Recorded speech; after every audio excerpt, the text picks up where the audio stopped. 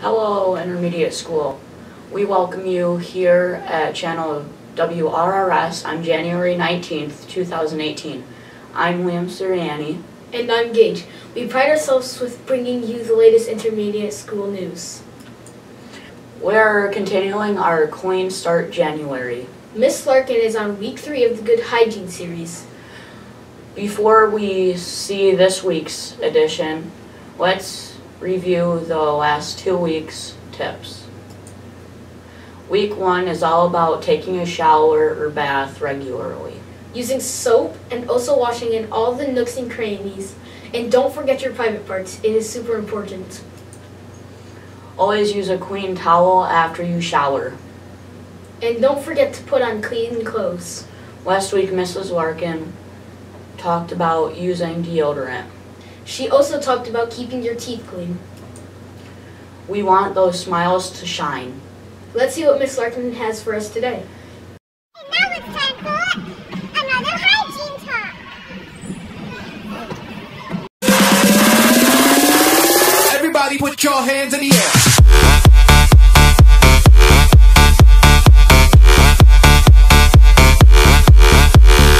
Let's talk about washing your clothes.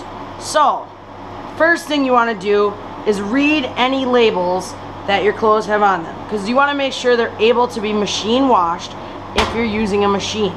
We will talk about washing clothes by hand after this.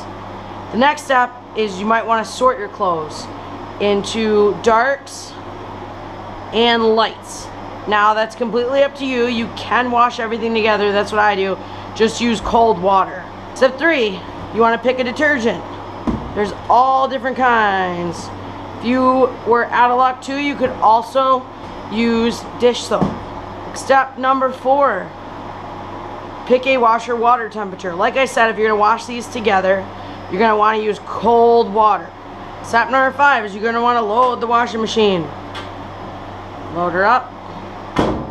Alright, so we want cold water and also want to do a medium wash.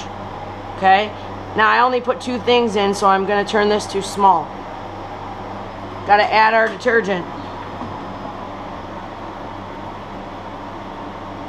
Okay, dump that in there. Shut this, and then we're going to turn it on. Okay, washer's filling up, good to go. The next step would be to unload the washing machine. So you're going to want to take everything that's in the washing machine and load it into the dryer. Okay, if you want to, you can add dryer sheets or fabric softener. Everyone's different. You don't necessarily have to. Also, if you don't have a dryer to use, you can hang your clothes up to be washed. So I always go to more dry and then cottons, and you just hit start and it dries them off. Step number 7, you're going to want to take your dry clothes out, fold them up. Make sure you fold everything like so. Folded, good to go. And fold them when they take them right out of the dryer. It'll be a lot easier than dumping out a basket and folding them, because you might not want to do it that way. Welcome to Cleanopedia. Always read the instructions before using a product. Remember to check fabric care labels or manufacturer's guidelines and test a small area before using a product or natural solution. Fill a basin, sink or tub with water at a temperature corresponding with the one suggested on the label.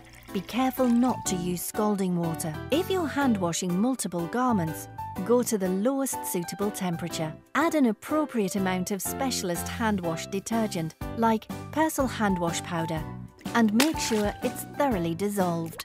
Add the clothes to the water one at a time. If they are stained, leave them to soak for up to half an hour. Wash the clothes, paying particular attention to any stained or marked areas. Rub the fabric gently against itself and agitate the water.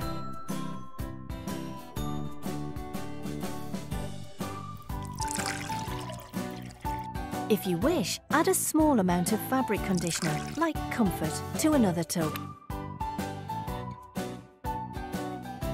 and leave clothes to soak for 20 minutes to half an hour. Make sure to follow the directions on the label. Drain all the dirty water from your sink, basin or tub. Rinse each item of clothing thoroughly in fresh water to get rid of any traces of detergent.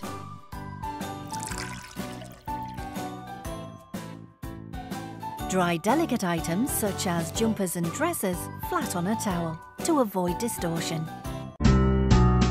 If you have jeans and shirts stiff with grease and with dirt, put them in the washing machine and wash them till they're nice and clean. Wash, wash, wash, washing machine.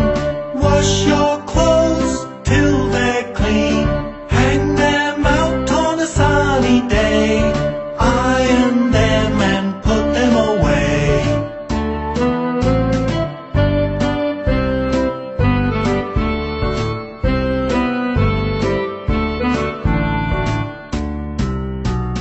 Pick your socks up off the floor. Don't stuff them back in a drawer. Keeping your clothes clean will make you look great and smell good too.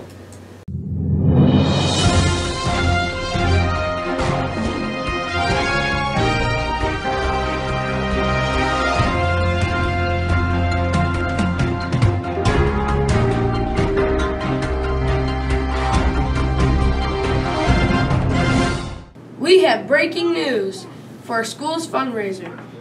It's really easy. All you have to do is fill out this packet with names and addresses.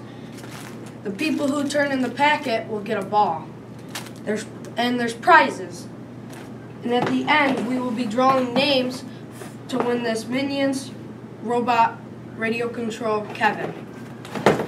Back to you. It's time to find out the winners of the Respect, Responsibility, and Safety drawing. Congrats to our winners. Chloe Harwood, 5th grade, won the water bottle. Danica Reese, 4th grade, won the bag. And Merritt Kaczynski, 6th grade, won the chance to be in the challenge. Time for the ticket count. In the last 2 weeks, only 145 tickets were turned in. We now have 3,966 tickets earned. That means we need 2,034 more tickets to get to 6,000 tickets in 7 weeks. That is an average of 291 tickets in a week.